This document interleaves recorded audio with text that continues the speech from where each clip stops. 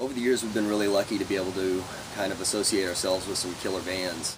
You know, Gojira, Doth, Cannibal Corpse, as far as photography goes. In 2008, I got the chance to go to Arras, France, and work with Gojira and photograph their first show with Metallica, which was pretty amazing. And a lot of cool shots ended up coming out of that. It pretty much helped launch my music photography career and really kind of helped the band, you know, be noticed as well. Alex Morgan, Street 9 Production is the fucking shit. The Wine Bringer. Who's playing bass? The Wine Bringer, yeah. Andrew. Tell us what kind of wine he brought, because I really don't know what it is, but I heard that it's really good. Andrew brought a Chateau Margaux. It's a very, very good wine from France, so it was a nice surprise. We all had a sip. It was good. We know what we're doing in Indiana. Don't forget that. Where the mice runs free, aka corn.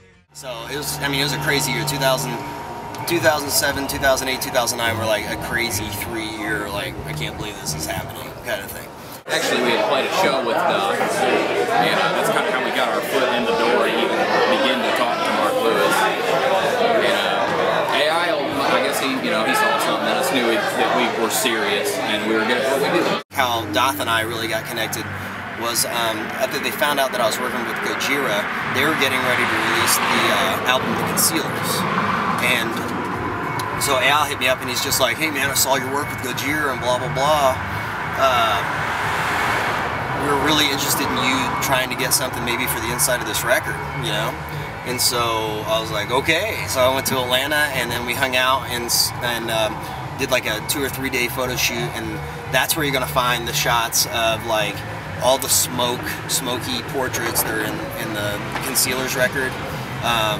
And then I did the picture of Kevin like a zombie, like it's on drummerkevintally.com, where he's got a chainsaw and he's like standing over, he's got like blood everywhere and all that, and I did that on that trip, and pretty much all the promo for Doth at the time, and for the Concealers. Time went by, and then we ended up, Al hooked me up with Mark Lewis from Audio Hammer Studios, because Mark and Jason Sukoff ended up doing the Concealers. So in the meantime, while I'm talking to him about the Concealers record and getting all these pictures wrapped up, he's talking to Mark about us and trying to like help me out. I heard about the band through Al Levy from Doth, who works with me and Jason Sukoff at Audio Hammer now. Then he had a studio in Atlanta, and he's also the guitar player for Doth, who I've done 2 records with, and a bunch of other stuff, some EPs and whatever it is that they've done, some solo records, stuff like that. And then Alex also has done a lot of photos for Doth, and has now done the photos for our studio. So that's it. Sweet. Yeah, he's a great photographer. So Mark heard some of our demos and decided that he really liked them, and we figured out how to coordinate, go down to Audiohammer, and we laid down the Still I Rise EP with Mark down at Audiohammer.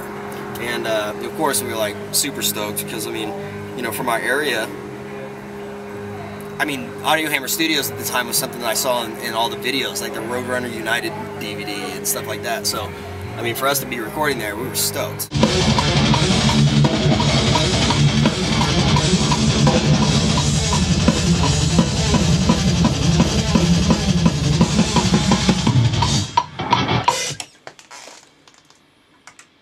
That last little dunce gotta be taken out. Me personally, when I heard we were working with Audiohammer Studios in Florida, I was just like, you're fucking kidding me, you know? I'd have to say that working with Mark Lewis was an amazing experience, and I think that Alex, knowing the people he knew in Doth and getting to know all the relationships and networking we've gone through to build the relationships we've had, got us the opportunity initially. But Mark Lewis is probably one of the, you know, top guys to do this kind of stuff. Him and Jason Sukoff, they're putting out albums that are just crazy, like Whitechapel and, you know, Devil Driver and all kinds of cool shit. What you wanted, a halo of flames reaching out. Let's do the Halo of Flames again, I think. I know, I fucked it up. He's gonna start ordering his drive-through shit like that. Alright, cool. I need a McDouble. Not gonna McDonald's. What are you selling? Alright.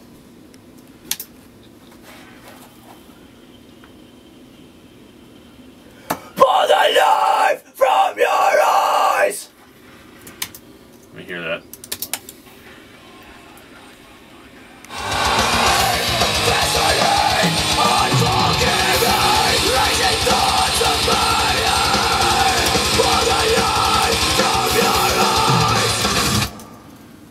That's pretty good. Can you get one a little bit more brutal though? Yep. More phlegmy, less raspy. Flemicus. Phlegmy kill mister. There we go. Pull the knife from your eyes! Cool. Eyes!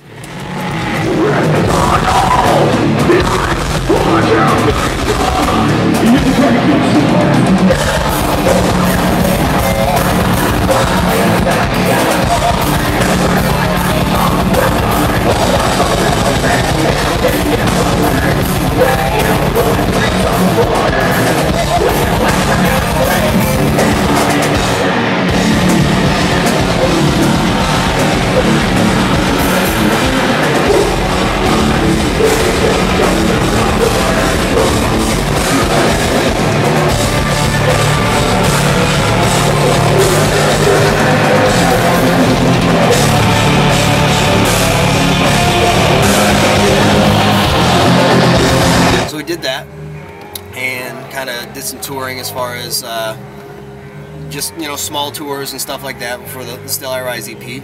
We wrote a bunch of other songs, and this is the time where we started writing guitar parts for 2 guitar players for the first time. Because on the first album, there weren't 2 guitar players, it was just John.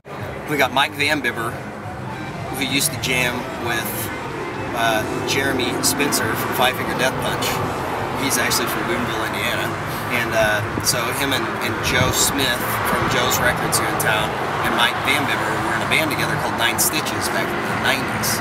So we call it Bibs. So we hit up Bibs and we're like, hey, we're gonna start writing for 2 guitar players. Like, and Chris Yokel was in Korea at the time.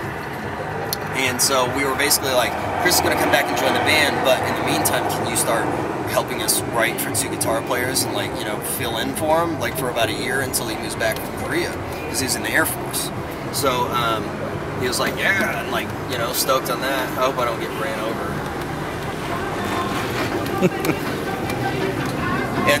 It's Roy. Hell yeah. He's got a tattoo of our band like all over. Anyway, so Bibbs agreed to do that, and so we played with Bibbs for about a year on the Still I Rise CD.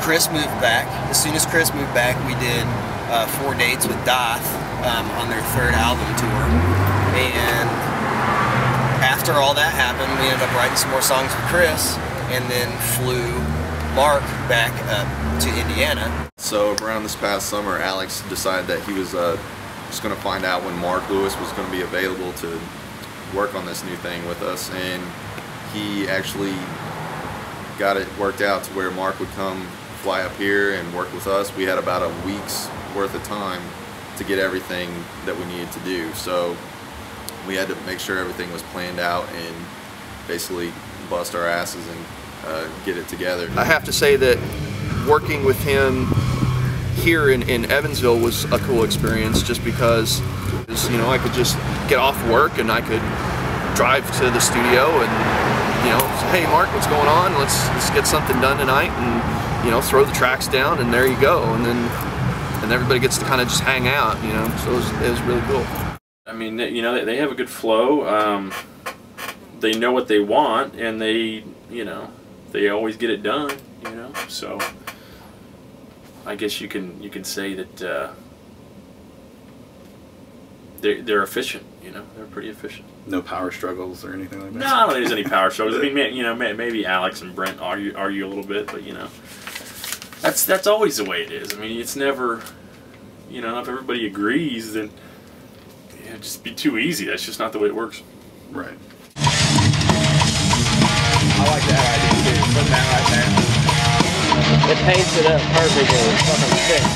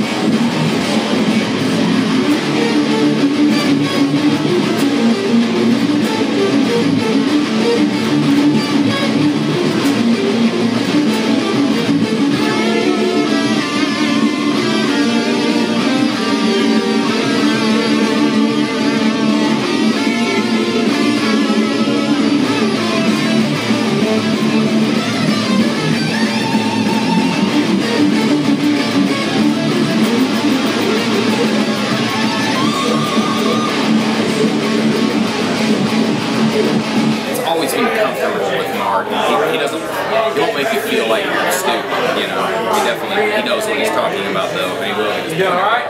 Yeah, so he doesn't make you feel stupid, but he also doesn't tell you something that sounds good if it sounds like shit. If it does not sound good, he's not going to let you lay it down, and that's all there is to it. You know, usually a band hires before my input, so, you know, I don't meet a lot of resistance unless, you know, somebody feels very adamant about a part. It's not like, oh man, I got to work with them, or oh man, you know, I'm dreading being able to communicate with them. I mean, you just got to lay it out and say it. And if they don't like it, then whatever. You know, you tried. You know, I mean, yeah, sure, I'm running the session, but it's not like the be-all, end-all of the parts. You know, I'm just another opinion. You know, that's what, you know.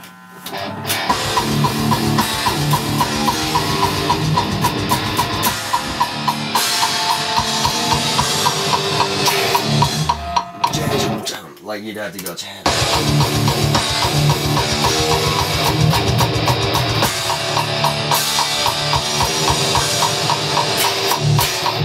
Yeah.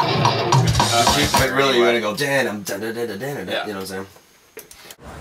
So Alex found this guy named Brett Mulzer, who owns a studio here in town called 77 Recording, and we found that it has an amazing drum room there where we get awesome sounds. And so we started tracking drums, and he really digs our new material, and so the relationship really worked out.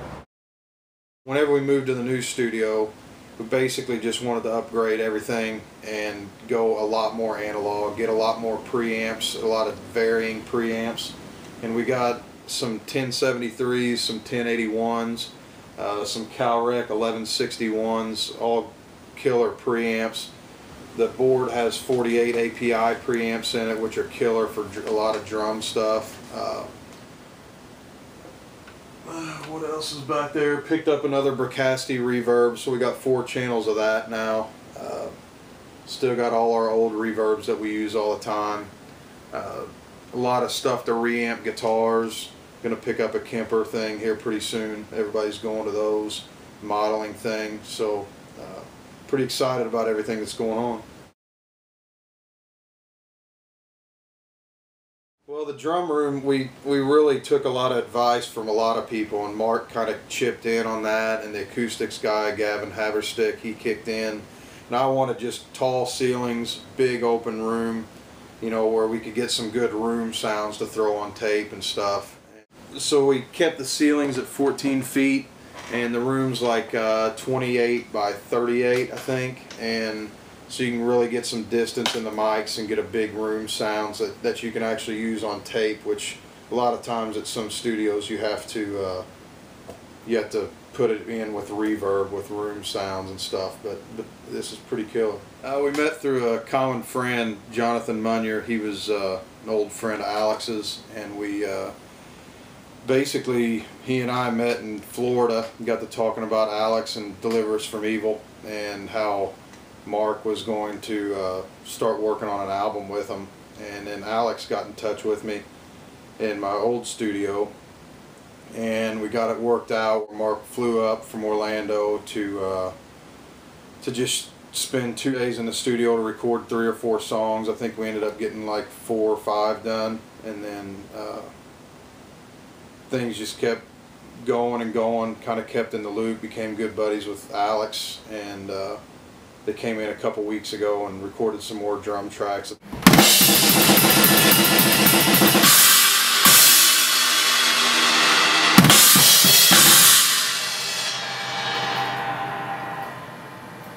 I thought that felt good. We've only cut drums in the studio, and Alex is nuts, so he thinks we can get everything done in 3 hours, and he almost did. But it was cool. It was crazy. We got 4 songs done in like maybe 7 hours at the most, and that was set up. Well, a little bit more than that was set up, but it was crazy.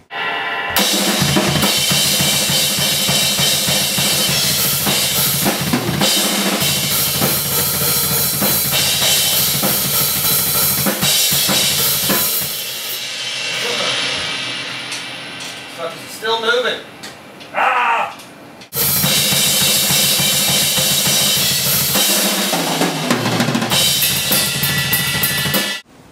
Well, Mark coming in was just cool because he's one of the top names in the metal scene these days, and it was cool for him to come in and just kind of dive in and just get to work, because they only had a limited time at the old studio too, and you could just tell he's the man when it comes to this stuff. And him and Alex working together, it's just something special. You can just tell that there's no BS involved. It's all straightforward and just knocking it out. And they did a hell of a job. It was pretty impressive watching them work together. Was a bunch. It was just the cadence was different. You know what I mean?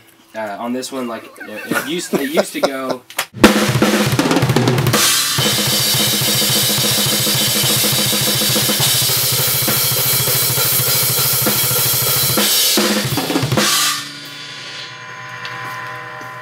Yeah, like it came over and was fucking with it. Cool. Alex actually tracked all the drums after getting levels and everything, tracked all the songs in one day, which is pretty amazing. So we're really lucky to have a guy that's as disciplined and has the chops that he has.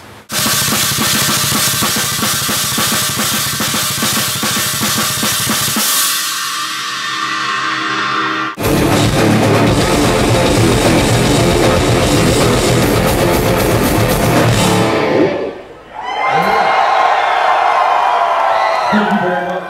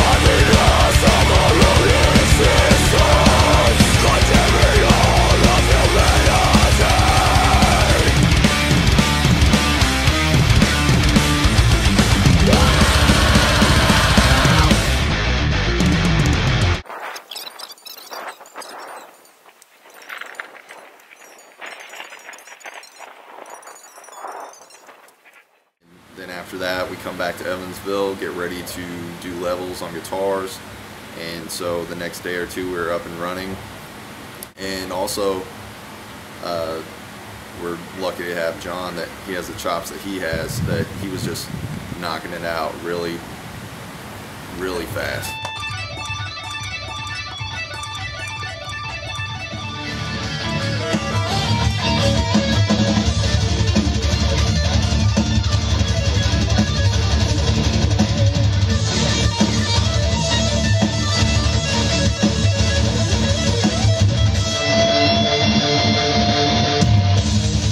Fucking rang. As bad as I thought it was. Here we go, do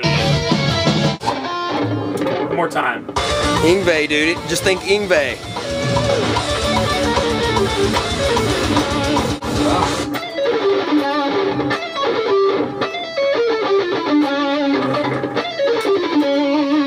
Want to do that? That sounds like really like Yngwie. Yeah.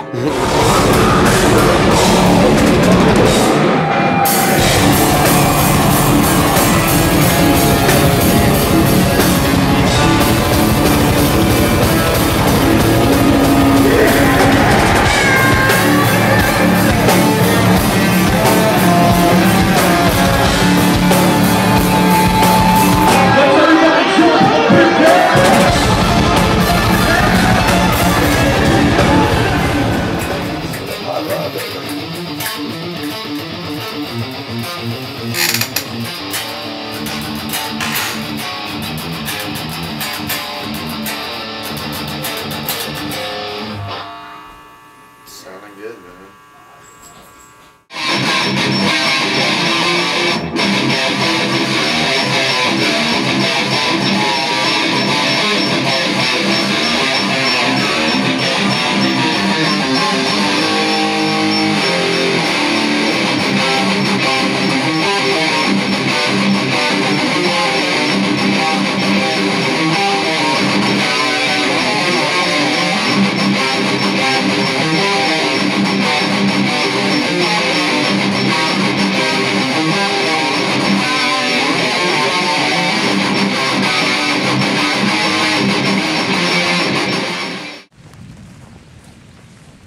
What if I could juggle these?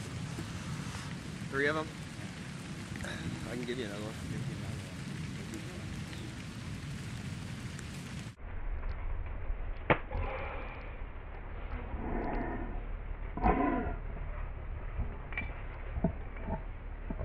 Traveling's fun too. Yeah, it's not as bad as everyone makes it sound being on the road, you know, it ain't too bad. We're around a bunch of smelly dudes, which I work in a bar, I'm around smelly dudes all the time. So, yeah, I got the life. The drum sound, like the drums sound really cool. Like the real time, like solid. Yeah, it's gonna be awesome to me.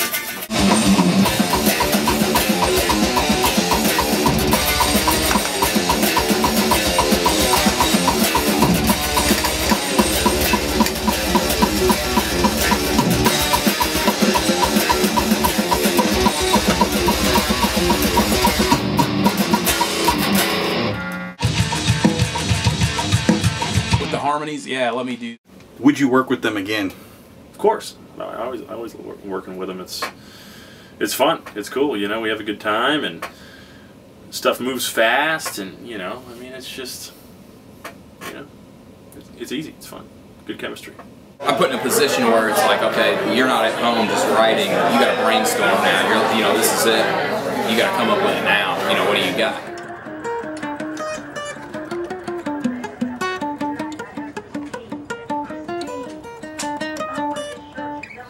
Those will go good together. Yeah, I think so too. I just throw out random ideas, and usually he kind of look at me like, you know, huh, that's a good idea. I didn't even think of that. So, like I said, no intimidation. It really was pretty smooth. So. I mean, I know they've been around for a few years, but I mean, you know, their songwriting's still developing, and you know, and still really coming into their own. You know, so it's good that they can communicate the way they do. You know, I think people will dig it. I mean, it's you know, it's not reinventing the wheel, but it's you know, it's fun to listen to. It's got some great riffs. It's going to sound killer. I mean, it's just it'll be a devastating sound for, you know, people to get into. You know, if you If you dig it, you dig it. If you don't, you don't. I mean, you know, I think the band makes music for themselves like most bands do. And, you know, I mean, I help them make something that I enjoy listening to, and that's what it's all about. Holy shit balls. Tropools. Sludorp. Dialer Turden. Predis, what is it? Prudis Geest. Soy name Boo. Soy name Boo. Doo-doo galls. Doo-doo dolls. Wookie. Man. Man of mystery. Wookie Master. Video.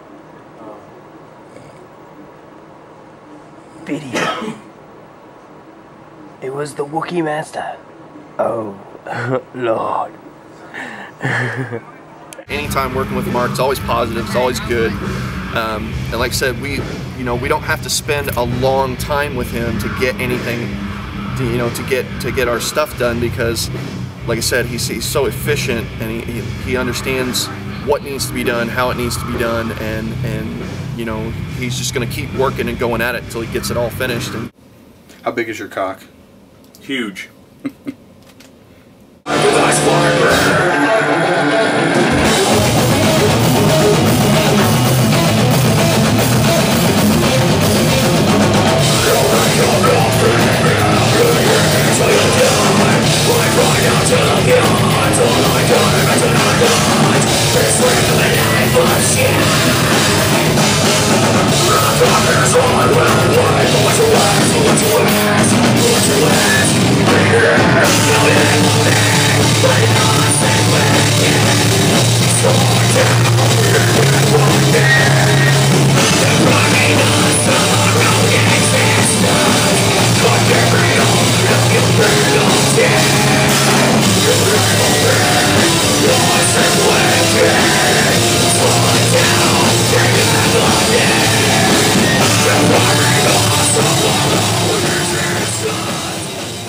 I think they're doing good, because I mean, you know, it's like they made an EP with me and then made their money back. They made a little money on it, and it's like, you know, keep doing that, and they have a good following going. I think that, you know, they do think of this band as a small business, which it is. I mean, not to take away from the art of it, you know, because people, you know, always kind of gasp a little bit when you mention music and money, but it's like, you know, they're a machine. Like, you know, they're not losing money, they're making it, and, you know, here we are the second time around, and we're able to do this and have fun, and nobody's, you know, strapped for cash, and nobody's this or that, you know, and we live in a shitty economy, but they're like, you know, they're doing it, and that's cool, you know. So I mean, they keep that up, they keep writing songs, and they keep running the band the way it is. I think it's really cool, you know. Not a lot of bands can do that, you know. I mean, I know bands on labels that run out of money, you know, and these guys they have merchandise, and they have, you know, a record, you know, or an EP out, and they're doing another one, and it's cool.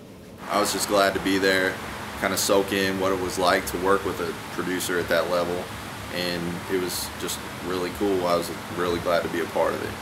And so we encountered some different problems and everything, just making it work, but we did what we had to do and got it working. We even had to set up a couple Skype sessions to fill in vocals and work on that. So we used the resources we had available, and it worked out.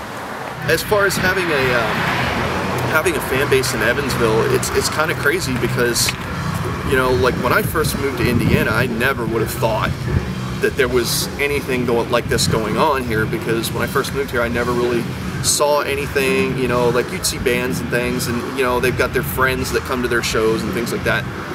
But then actually being in this band and getting out in the scene and actually realizing that there is a scene here, you know, and then over the years we've grown this scene. Like, I don't know, it's just, it kind of amazes me that there's just so many people in this area that really, you know, dig what we're doing, and then a lot of these other bands that are here and dig what they're doing too, you know, and that we can create these kinds of shows and this kind of atmosphere and have all these people, you know, and that come out and stuff. It's kind of crazy to think that in a small place like this, that there is that kind of I'll say a need, because people really in this place, they do need that, like they want it. Worked really hard the last 6 or 7 years to pick up a lot of new people, and you know, we've got people with our logo tattooed on. We got people that have painted our logo on their van and their vehicles and stuff. And so, I mean, to see stuff like that, it's like it's really moving. You know what I mean? Like, it's one of those things where I can't believe I'm a part of a group that could do that. So,